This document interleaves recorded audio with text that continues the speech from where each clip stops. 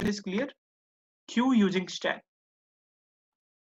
Queue using stack. Okay. So stack we have already covered. So in the stack, what we can do, let's say we cannot use array, we cannot use linked list. We just need to means we just need to use that stack data structure only. Okay. Let's say what stack do. Let's say I'm adding a data one, I'm pushing one to it, I'm pushing two to it, I'm pushing three. Okay. Let's say if I'm trying to pop something, so which data will be popped first? This three. But in the case of queue, if I'm trying to pop or dequeue something, which data need to be uh, deleted from the queue? It should be one. Okay. So we have not given it any other data structure. So I'm limited to use the stack data structure only.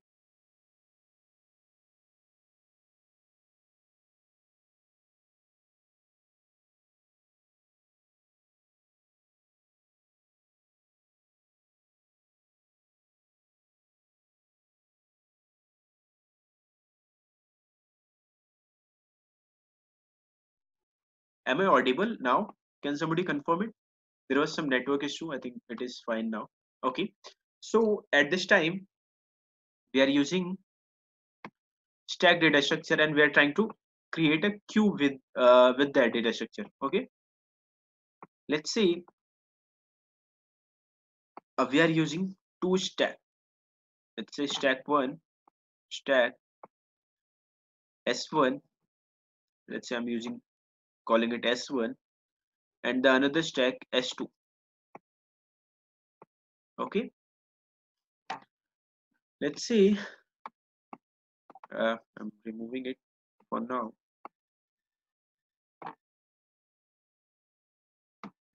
Let's say the data one needs to be inserted, after that two needs to be inserted, three and four in this order only. Okay. Let's say I want to add something in our S1. So for that, what I need to do, I just, if S1 is empty, I'll insert S1, I'll insert 1 to S1. Okay. But if I want to insert at this point, if I want to know, if I want to delete something from our queue, let's say this is our queue, uh, S1 is our queue. If I want to delete something from our queue, we'll just pop one from here, because there is only one data, and if there is only one data in our queue, if we try to perform dequeue for it, the data will be deleted.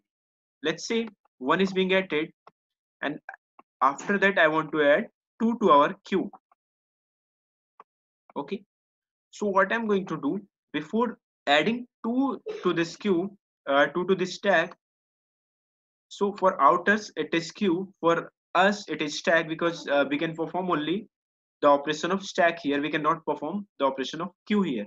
So for the others, we are trying to create NQ and DQ function so that they can perform NQ and DQ operation on the onto our stack, although they will not get to know whether we are using stack or queue here. Okay. Let's say I want to add two here. So I'm saying, before adding two, remove all the data and push it into the stack two. Okay. So one will be removed from here and one will be pushed to the stack. Okay. If this S1 is empty, now push 2 to it. Okay. Now after pushing 2 to it, let me erase it first. Okay. I'll quickly draw it again for you. Let's see, this is the stack. So one will be popped from here and it will be pushed to S2 and two will be added here. Okay. Now after adding two, after pushing 2 to it, now push all the data of S2 to S1 again. So only one data is in S2, so one will be added here, it will be removed from here. Okay.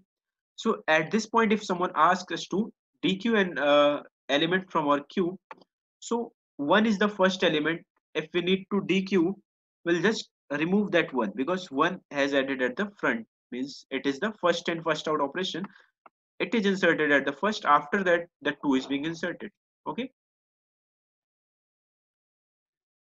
Okay. Let's say 1 is here. Okay. Let's say now 3 needs to be added. At this position, 3 needs to be added.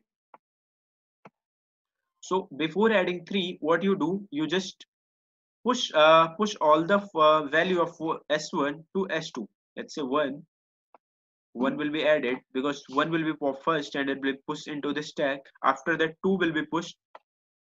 So all this value will be popped from here and it will be pushed into this S2 stack. And I'm saying push 3 to it, and again complete all the complete data of this S2 push to S1. Okay, so 2 will be pushed first and after that 1 will be added. Okay, and it will be popped from here. So now we are seeing that yes, we are getting the queue, means we can perform the operations of queue here, means it's just like same the queue, but we are doing it, mean it is costly for us because we are performing every time we are performing an operation, so it will be big of n, and for the DQ it will be big of 1 because if we are trying to delete something, just remove it from the upper.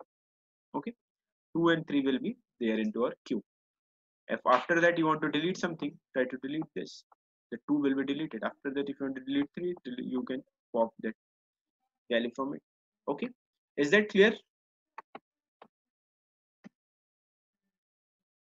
Okay, so let's quickly try to design it.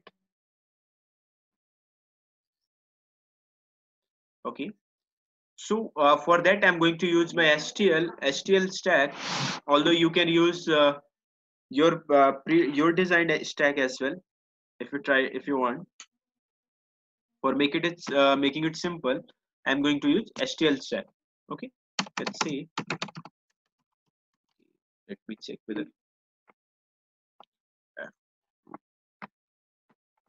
remove the comment from here.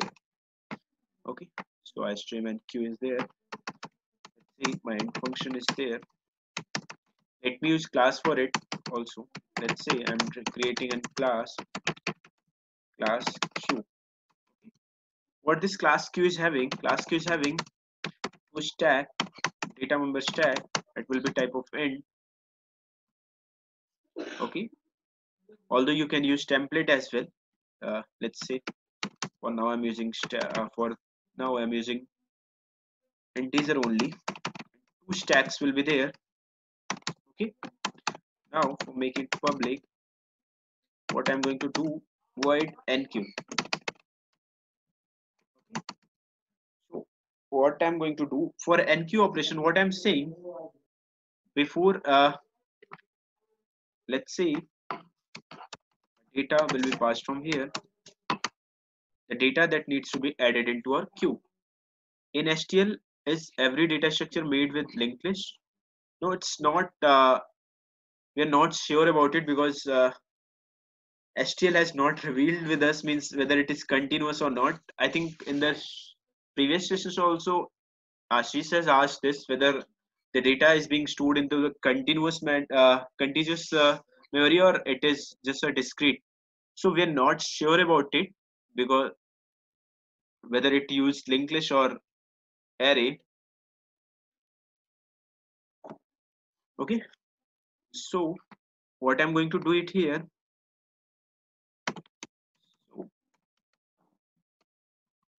So I'm going to check. Let's see what I'm going to do while S1 is not empty. So in the first case, S1 will be empty itself. So this loop will be not called, means it will not iterate. While S1 is empty, what you need to do, int a is equal to S1 dot top, because we all know that it's a stack and we can get to know about the top value using top function. Okay, int a is equal to S1 dot top, and what you need to do, S2 dot push that a to S2. Okay, and pop that value from S1. Okay, if all the completes value from S1. If it is pushed popped from S1 and it is being pushed into S2, now our S1 is empty. Now what you need to do, you just need to push that data into queue, into our stack again until our S2 is not empty.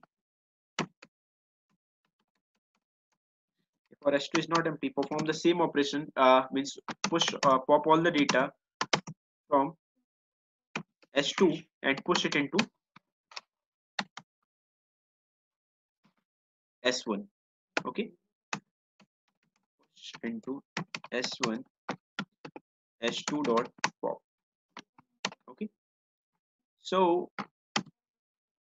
let me write a statement here. Stack inserting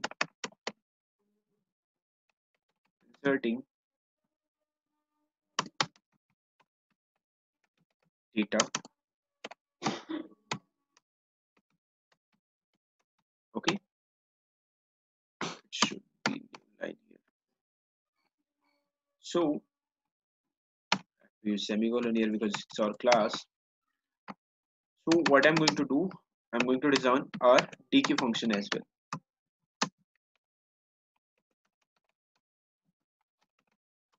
Not take any argument. Let's say if our stack is empty, means S1 is empty. What it means? It means there is nothing in our stack. We can write that queue is empty because for outers it is queue is empty. Okay, and it should return from here. It should not do anything. If it is not empty, what it needs to do, that see print statement, see out deleting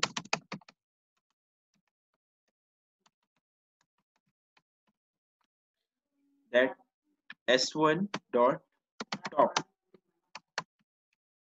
Okay, slash n here and pop that S1 dot pop. Okay, let's see. I'm I want to design and print function here, but we are having stack and we know if we try to means traverse or stack will lose our data. So here what we are going to do, we are going to create a temporary stack of end. It will be temp. We'll copy all the data of S1 to it. For our convenience, we are using a temp and saying until temp is not empty,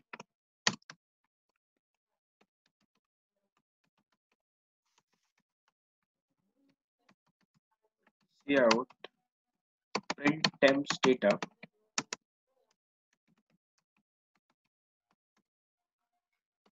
temp dot, sorry, it should be temp dot top, and here it should be pop, because after printing the top of that stack, you just need to pop from that stack. Okay, here I should be writing a statement that printing temp dot top. Okay, yes, temp dot top, because we are using STL, printing the data the queue. Okay,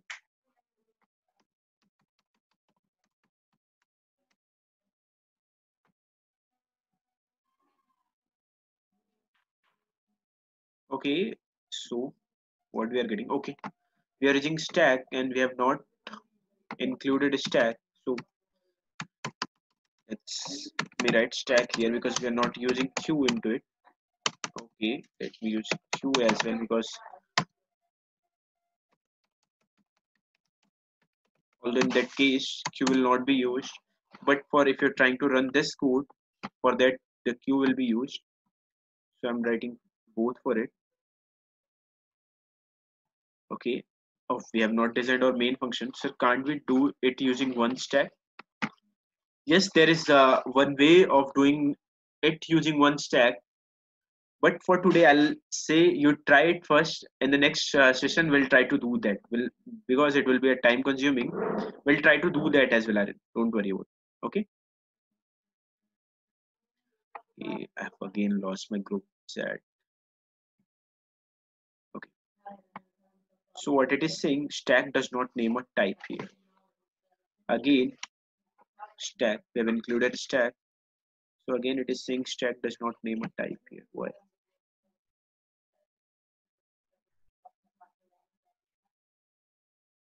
Stack dash include stack. Okay, should be using, I think, this as well.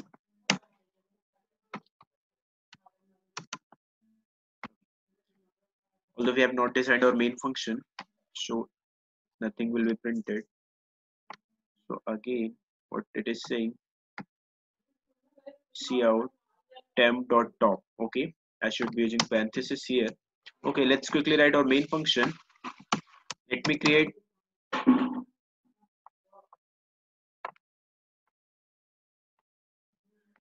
create an object of q class,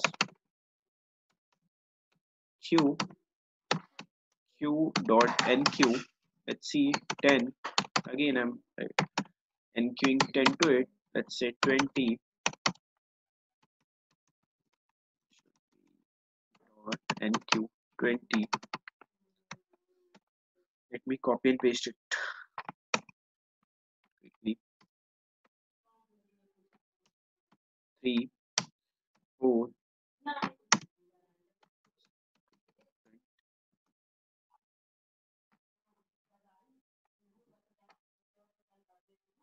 Okay, so print print. Okay, let's see. Okay, so what we are getting, inserting 10, inserting 20, inserting 30, 40. So 10, 20, 30, and 14 is being inserted here. Okay, let's check whether our dq is working or not. Let's say q dot dq 50. Let's say, okay, for dq we don't need to pass anything. Let's say I'm trying to write dq here. So the 10 should be deleted. Okay, it's printing 10 deleted, deleting 10, printing the data of the q. Okay, so let's check whether if I'm trying to delete something from here, if there is nothing in our queue, it should print a statement that our queue is empty. So it is printing that our queue is empty. Okay, is that clear with everyone now? We have created queue using stack, and one more thing is there, create stack using queue. We'll do that as well in the upcoming session. Is this function is clear?